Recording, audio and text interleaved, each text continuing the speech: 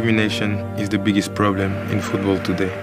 It's everybody's responsibility, I think, to get rid of discrimination. It's against all my principles of life. We have to listen more.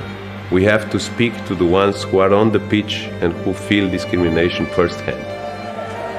Could hear some, some monkey song, some monkey noise. If you're doing nothing about it, I think you're part of the problem.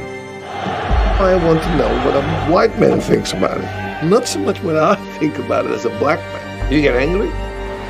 Sexism definitely still exists in football. As a woman, every day I have to prove that I'm good enough. If I would have been a man, I would have kissed my girlfriend, and now I'm a woman, I also kiss my girlfriend. I mean, it should not be different.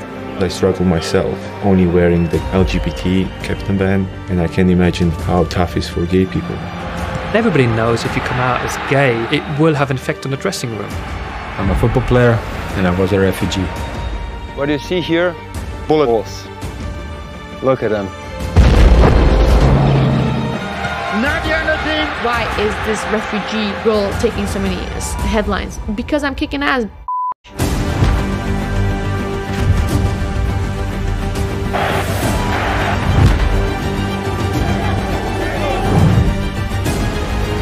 Everybody were as outraged about racism, and if everybody was as outraged about homophobia, if everybody was as outraged about a lack of investment in the women's game, that would be the most inspiring thing.